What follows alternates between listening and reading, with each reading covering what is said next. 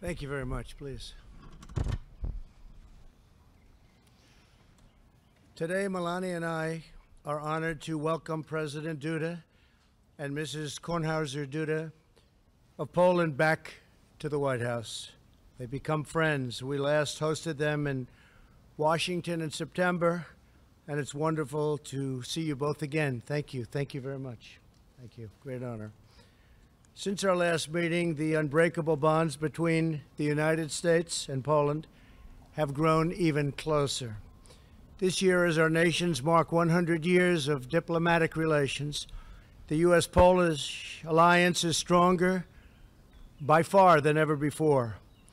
Earlier today, President Duda and I signed a joint declaration affirming the significant defense cooperation between our nations, and as the declaration makes very clear, the United States and Poland are not only bound by a strategic partnership, but by deep common values, shared goals, and a very strong and abiding friendship. Our people are united by the enduring ties of civilization, culture, and history. We respect the rule of law, revere individual rights, and prize our timeless traditions. We embrace country, faith, family, and freedom. Over the past century, brave American and Polish patriots have repeatedly stood together to defend our sovereignty, our liberty, and our noble way of life. When I was last in Poland, I was very proud to stand among veterans of the Warsaw Uprising and recall their incredible courage in the face of Nazi tyranny. Today, we honor the sacrifices of all those who came before by doing our part to safeguard our independence and strengthen the incredible U.S.-Polish alliance. As stated in the joint declaration, the United States and Poland continue to enhance our security cooperation.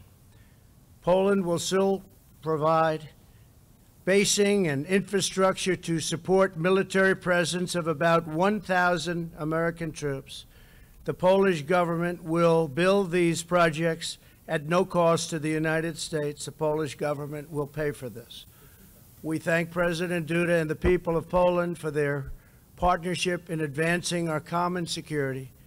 Poland's burden sharing also extends to the NATO alliance, where it is among 8 NATO allies, including the United States, currently meeting the minimum 2% of GDP. That's for defense spending. And Poland's there, and you've been there from a very early date, and we appreciate that very much. And we've been there also. There's been a total of 8 out of 28. The rest are coming along because nations, at my urging, have paid more than $100 billion more toward the NATO defense. Last month, I was very pleased that Poland announced the intent to purchase 32 American-made F-35 fighter aircraft like you just saw. Moments ago, we witnessed that impressive flyover of this cutting-edge F-35 as it flew over the White House and actually came to a pretty close to a halt over the White House. I was saying, what's wrong with that plane? It's not going very fast. But it's an incredible thing when you can do that. The plane can land dead straight, and it's one of the few in the world that can do that. Considered to be the greatest fighter jet in the world. I applaud President Duda for its efforts to strengthen and modernize Poland's defenses. I also want to congratulate Poland for its progress on meeting U.S. criteria for entry into the visa waiver program.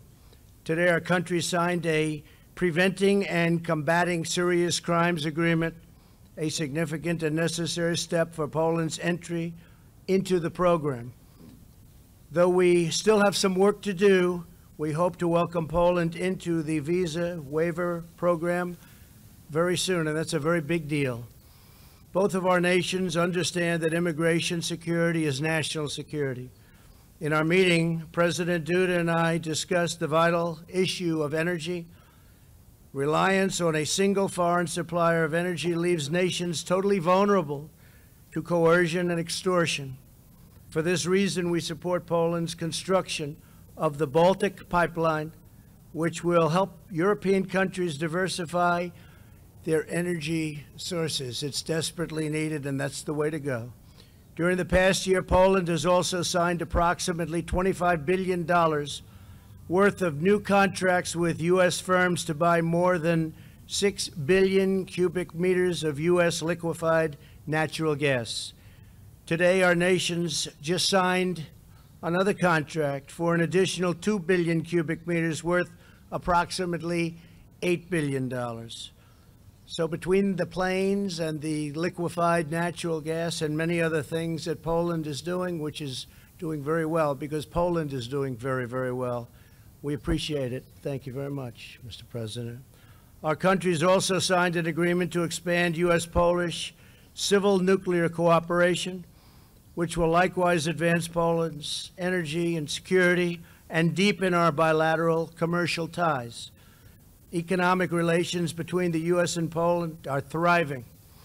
We're committed to further expanding commerce based on fairness and reciprocity, perhaps my favorite word, across many critical areas from defense and diplomacy to energy and economics. The alliance between the United States and Poland is reaching extraordinary new heights in 2019.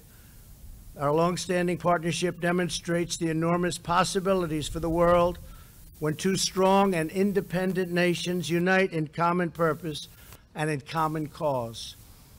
President Duda, it's an honor to have you with us. And Mrs. Duda, thank you very much for being here. We usher in a very exciting new era in U.S.-Polish alliance. It's a very special alliance with very special people. We build a future of promise and prosperity for the American and the Polish people. And again, our relationship is an extraordinary one, and it's going to remain that for a long, long time. Thank you very much, Mr. President. Thank you.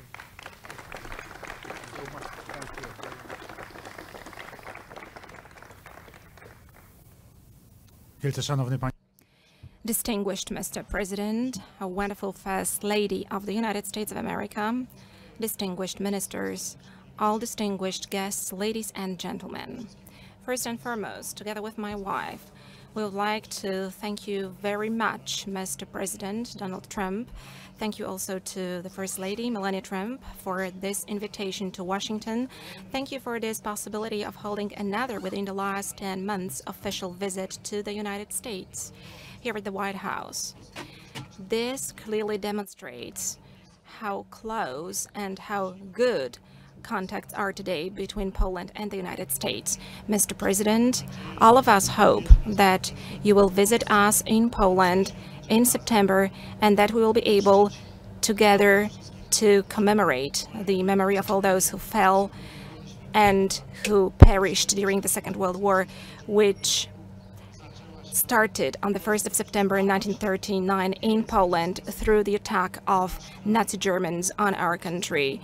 And soon, unfortunately, our country vanished from the map of Europe after the attack of the Soviet Union against Poland, together with Nazi Germany. That is our history. It's a very difficult one. And today, we firmly believe that the true ally of Poland, but also a true ally of a free Europe, is precisely the United States of America, who helped that very Europe in such a huge way to win the Second World War and later to establish an independent, sovereign and free world, which later turned into the European Union. It exists until this day, and thanks God, also thanks to the support of the United States, through the support of subsequent presidents since 1989, thanks to the great movement of solidarity, thanks to the great determination of the Polish nation. Also, we are part of the free world. Also, Poland, which liberated itself from behind the Iron Curtain, which later led to the collapse of the Iron Curtain through the votes of the people cast in elections in 1989. In those elections, people said no to the communists. Also, Poland can develop today as an independent and truly sovereign country, a country which wants to build the European community and a country which also wants to build the Euro-Atlantic community. In our understanding, this is an absolutely key element of peace and good cooperation across the globe. Thank you very much, Mr. President. Thank you that for sure you are among those presidents of the United States who understand how it works perfectly. You understand that when the US looks at Europe, when it looks at the security of the European states, it plays a key role for the peace around the globe. It is of key importance for the peaceful development of democratic states and democratic communities. Thank you, Mr. President, for this extreme kindness towards Poland and perfect understanding of Polish matters, which you showed to us in 2017 during your visit to Poland, during your memorable speech that you gave at the monument of the Warsaw Uprising, where so immensely important words for Polish people fell, which are of historic importance to our nation and to Europe. They showed what Poland means and who Poles are. Mr. President, thank you for uttering those words back then, and thank you also for this policy which is being implemented right now, which demonstrates that you are this kind of man and this kind of a politician who not only speaks, but to whom first and most important are the deeds. The most important are the deeds. And whenever you say, Mr. President, make America great again, it means make, not say. And this precisely is of crucial importance. Hence, the agreements that we're signing, hence two agreements between our two states concluded today, two memorandums of understanding, which we signed just a moment ago. One of them I signed personally concerning the security and military cooperation. As you mentioned, sir, there will be more American troops in Poland. This is going to be an enhanced cooperation. It's going to be an enduring presence, which hopefully will increase gradually in terms of the number of troops, but also in terms of infrastructure, which is very important. Thank you also for the decision to establish the division headquarters in Poland. This is of huge importance, not only to Poland, but also to our part of Europe, to Central Europe, to the Baltic states, and to all those to whom the enhanced forward presence was established of the United States and other NATO states along NATO's eastern flank. I'm deeply grateful for that. But thank you, Mr. President, also for the remaining agreements. Thank you for this agreement which talks about preventing and combating serious crimes. It moves us closer to a visa waiver program between Poland and the United States, which to you, Mr. President, and to me, and first and foremost to Poles, is so important, is of such a crucial importance. Thank you, Mr. President, also for excellent energy cooperation that we have in terms of LNG supplies. We talked about this in 2017 in Warsaw during our meeting, that gas from the United States should be delivered to Poland, and it is delivered, and we are signing more contracts. And gas tankers from the United States are coming to the port of Świnoujście today, and the gas from the United States has become a fact in Poland and in our part of Europe. Thank you, Mr. President, that there are going to be more supplies. I'm very happy about that, because to us it means diversification of sources of supplies. It also means the development of gas security. To us it also means good business, just as I deeply believe is a good business for the United States of America. But thank you also for the agreement on cooperation in terms of nuclear energy used for civil purposes. I hope that together we will be able to implement this program with the benefit for environment protection, with the benefit for climate protection across the globe, and also for the development of the security of my homeland. Mr. President, I'm deeply grateful for this visit. I'm pleased that thanks to this presence, we're able to show the very good cooperation that we have between Poland as part of the European Union and the United States. And I firmly believe that thanks to your incredible view of the European matters and thanks to your understanding to our Polish matters and to the meanders of our history, this cooperation is going to develop better and better, first and foremost also with the benefit for the United States, whose interests you are representing, Mr. President, also understanding the rest of the world. Thank you very much for that. Thank you. Thank you very much. We'll take a few questions. Emerald, OAN.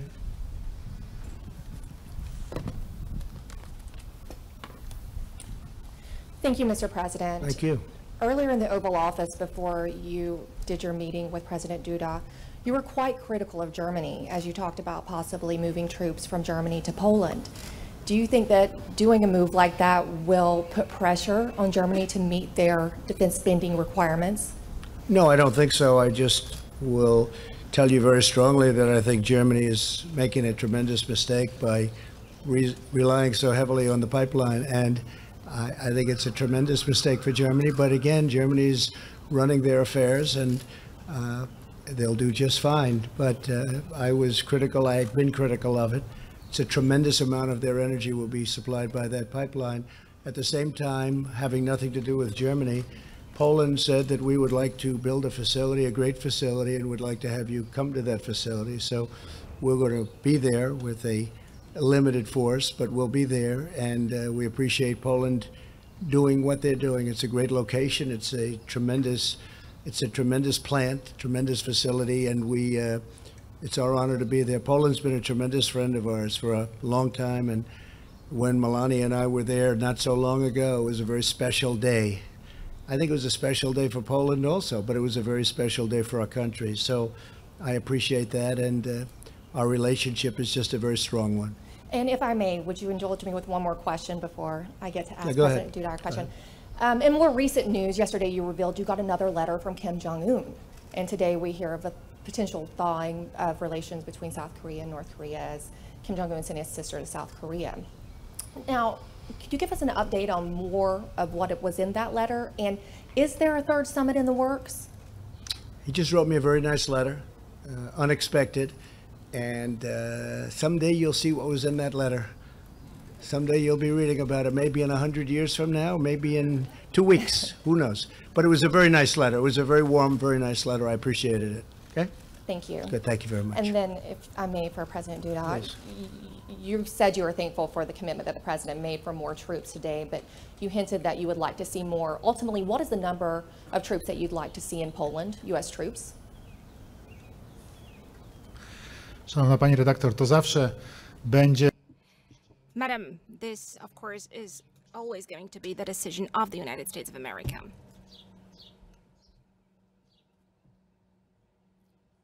This is going to be the decision of the United States of America. And troops. To zawsze będzie... To zawsze będzie... It's always going to be up to the United States to decide how many troops will be sent to which allied nation. Of course, I know that this depends on the needs and on the real situation on the ground. Of course, we are very pleased that the U.S. troops are present by giving an evidence to the sustainability and strength of the alliance. And the U.S. soldiers are kindly treated in Poland. They are received as friends, and we are happy that they are serving in our country. We would like those bonds between Poland and the United States to become even tighter, and we are trying also to create the best possible conditions for American soldiers. Zuzanna Falsman. Thank you very much, President Trump. Thank you very much, President Duda. I have questions to both of you, actually. President Trump, you plan to enhance U.S. military presence in Poland.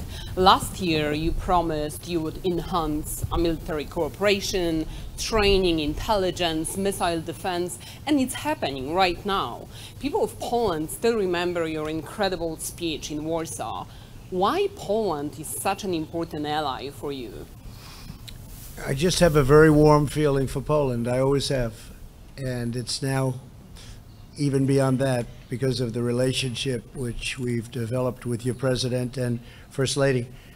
And it's just, they're incredible people, hardworking, smart, very industrious people. And what they've done with the country over the last 5 years has been something that the world has watched and the world has marveled at.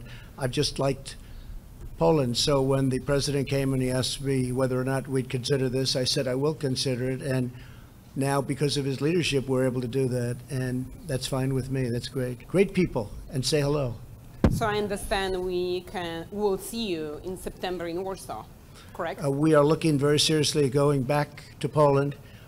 And I don't know what the president has in store for us, but we're thinking about going back sometime in September. Yes. Amazing. Thank you. Thank you. Thank you very much. Panie prezydencie. Question to President Duda. Mr. President, so far we have been talking about a rotational presence of U.S. troops in our country. Right now we are talking about permanent or enduring presence. What does that mean in concrete terms, and when can we expect those additional U.S. troops to arrive? I understand it in the following way. President Donald Trump and myself are implementing a very calm but consistent policy in terms of security.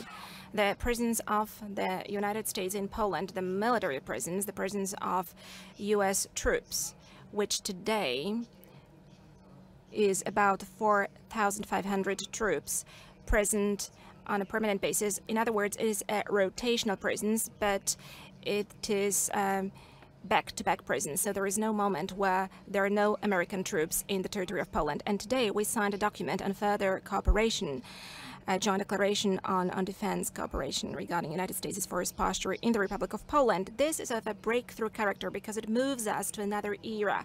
So far we can say that the Americans were testing the situation in Poland, how it looks, how they feel. What about logistics, whether it is possible to stay in Poland and to successfully attain the goals and implement the tasks of defensive nature. I think that the commanders of U.S. Army are convinced that this is simply possible. And today, the document speaks about this enduring presence, the presence which is a fact and which will stay there. It is a rotational presence. Yes, it is, because this is most beneficial from today's perspective to train soldiers through rotational presence. By having rotational presence, more soldiers can come to a country, be present there, look at the culture, at the condition in place in a given country. So this is beneficial for this broadly understood development of the armed forces. Therefore, this is an enduring presence. However, it is implementing this particular way, and we hope it's going to develop 1,000 troops mentioned by President Trump today, which is also the number stipulated in the agreement signed today, is very differentiated. It is not one single unit. We're talking about special operation forces. We are talking about logistics component. We are also talking about the already mentioned division headquarters. So there is a multitude of forms in which the United States is going to be gradually ever more present in our territory from the military standpoint. And this will encompass different fields of cooperation. So we're not talking about just one single beat, but we're talking about a more comprehensive cooperation. We're talking about logistics, health protection for soldiers, and a number of other elements happening. Please remember that right now there is this missile defense facility being built in Redzikowo. So talking about the elements of Polish-American cooperation, there are more and more of these elements, and the number is growing. I'm very happy with that. Thank you very much. Let's see, who do I like? Nobody, that's the end. Go ahead. Yeah. Mr. President, thank you very much. I wasn't pointing to you, but you can go ahead. You. Here we go. Pointing to. I was actually pointing to my friend with that beautiful hat on, but that's okay. All right. You'll give up your question? Follow-up question. You'll give up your... We can share it. We'll share the question. Okay, we'll share it. Mr. President, you seem to suggest yesterday that you are essentially committing to not spying on North Korea. Is that what you meant? Were those comments interpreted accurately? No, it's not what I meant. It's what I said, and that's, I think it's different than maybe your interpretation. I think we're going to do very well with North Korea over a period of time. I'm in no rush. The sanctions are on. We got our hostages back. Our remains are coming back. You saw the beautiful ceremony in Hawaii with Mike Pence. We're getting the remains back. There's been no nuclear testing whatsoever. They'd like to do something. I did get, as I said yesterday, a very nice letter from Chairman Kim, and I think we're doing very well. When I took over as president, I will tell you, it looked like it was going to be war with North Korea. You know that. Everybody knows that. And it was going to be quite brutal.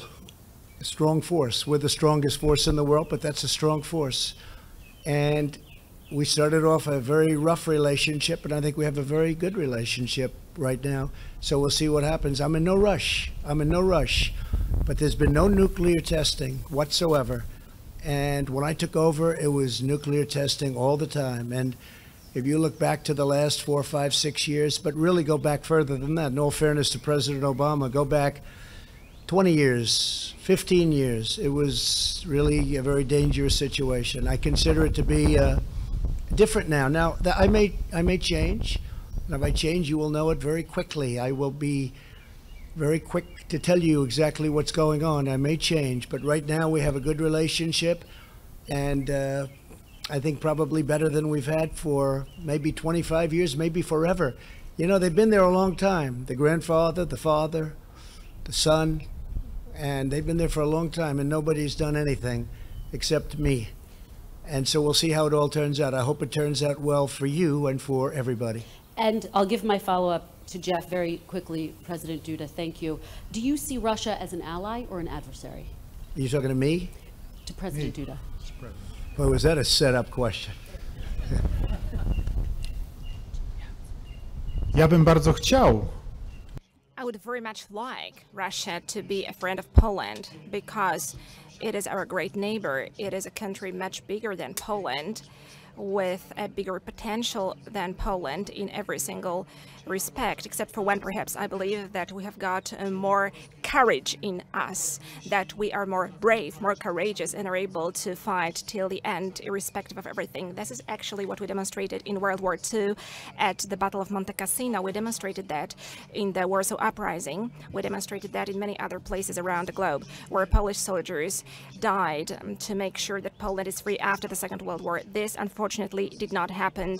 We found ourselves under the Russian occupation, but even then, for almost 20 years after World War II, there was this anti-communist, anti-Soviet underground which fought against the Soviets, and those people were murdered. Today, we call them unbreakable soldiers. We commemorate their memory, although they were dug underground to make it impossible for anyone to find their remains, and so that they couldn't have graves built. So we were always fighting. We always knew how to defend ourselves. Nevertheless, history was brutal towards us. We never had a great friendship with Russia. Russia was always looking out to take our territory. It was a partitioner in Poland for 123 years. Poland did not exist because part of the territory was taken by Russia. Poles were deported to the east. Then came an aggression on the recently reborn Poland, which rose in 1918 from the ashes of the First World War. And in 1919, the Soviet Russia attacked Poland. It wanted to grab Poland's territory and bring communism to the west of Europe. It was us who stopped Soviets at Warsaw in 1920 by the bravery of Polish soldiers. We defeated them during a great battle, and then we chased them back to the east. And then they took their revenge on us in 1939 by attacking us together with Nazi Germany and murdering our officers in Katyń. So, madam, as you can see, this friendship is a very difficult one. Today, we are in the following situation. Russia attacked Georgia.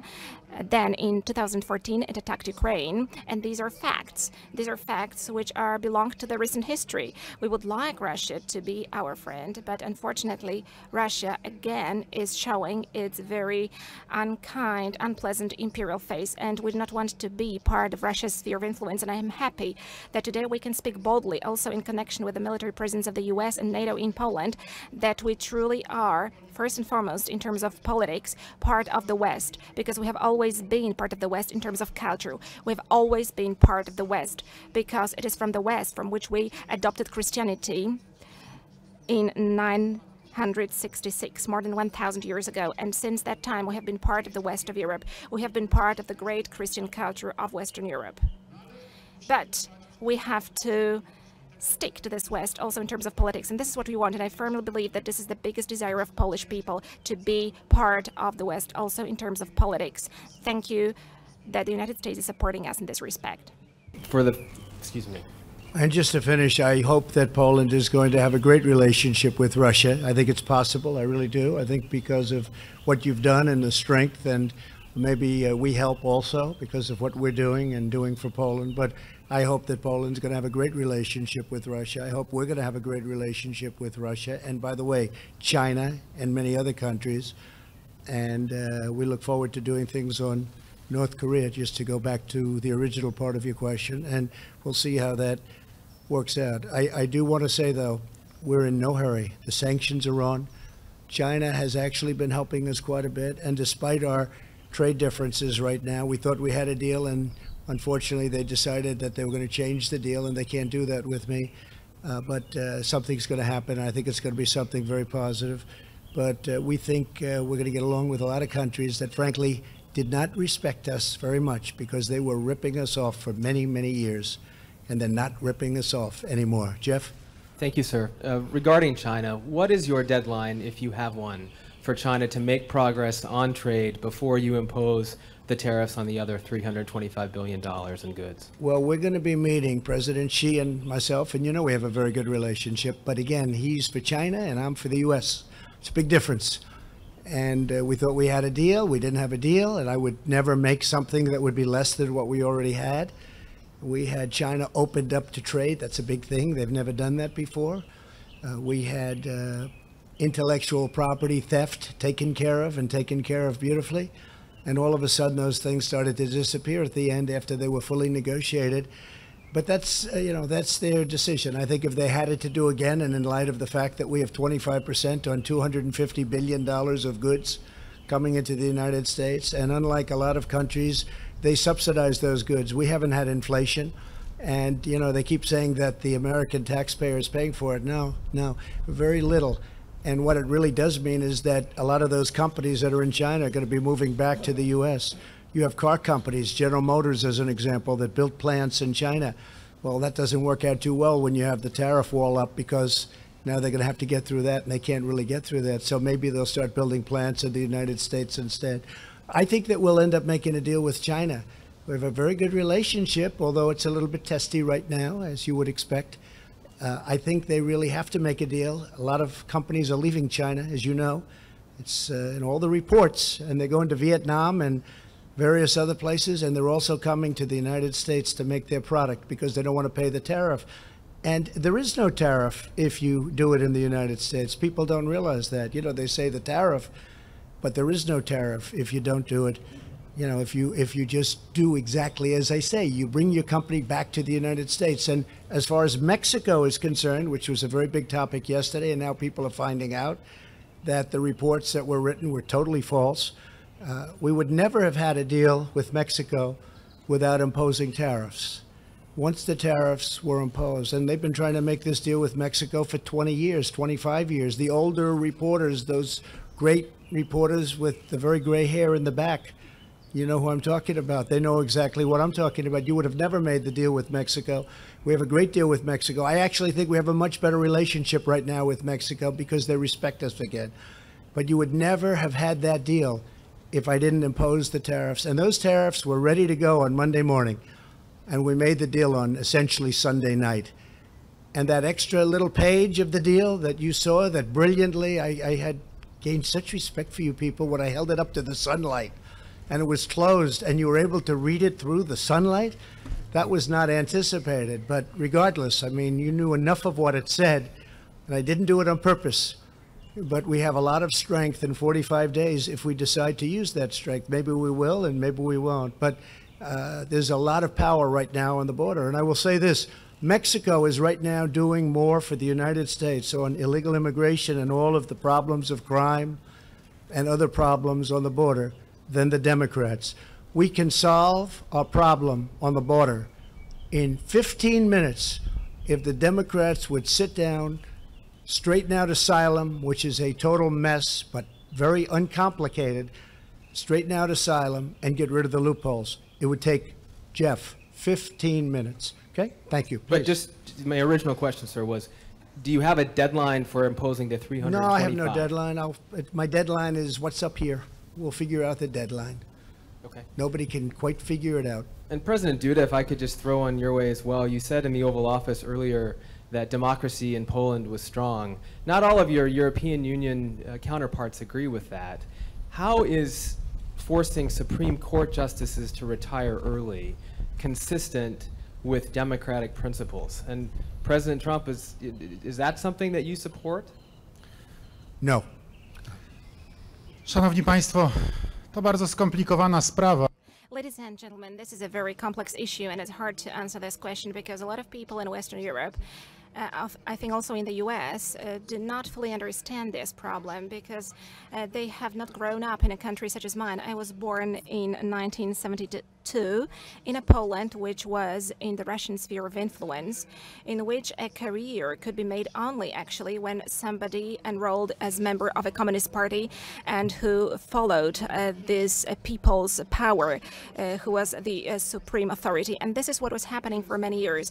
Although, as you know, ladies and gentlemen, a solidarity movement grew. People were imprisoned, people were tortured, people were killed during the martial law and after as well, be it openly or in a secret way. And this was the reality of Poland until 1989. And now imagine, ladies and gentlemen, that not so long ago, a few years ago, I was surprised to discover that in the Polish Supreme Court there is a whole group of justices who were issuing sentences as judges, members of the Communist Party before 1990, who were even passing sentences during the martial law, sentencing people to prisons based on the law of the communist martial law.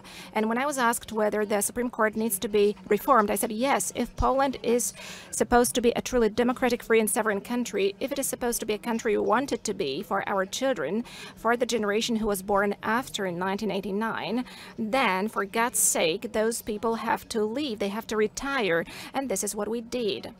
As a matter of fact, everything that we were doing was aimed at retiring those people. But as you can see, unfortunately, although 30 years have passed, they have got influence. The influence which they were building after 1989, where they assumed a new identity of an elite of a new state. So this influence is still strong. This is what I can say. And let me assure you of one thing, the freedom of speech is absolutely respected in Poland. Poland absolutely respects all constitutional standards, just as in the United States, the right to assemble, the right to the freedom of speech. There is free media in Poland. There is everything that is functioning in a normal democracy. One can announce what they think, one can demonstrate, one can say what they think. In Poland, people are not attacked during demonstrations as it happens in other Western European countries. Police do not use truncheons or tear gas against people. People can speak their mind. They can express that they're not pleased with something. This is their right in democracy. Please ask Polish journalists, when was the last time, when was the last demonstration in Poland when some kind of tension happened? No, it didn't, because in Poland we respect the right to demonstrate and to express your concern, because we believe that this is one of the foundations of democracy. In Poland, there is absolutely free and just elections. All the standards are respected. So please, ladies and gentlemen, come to Poland and see Poland with your own eyes. Please do not repeat certain stereotypes that are repeated in the West.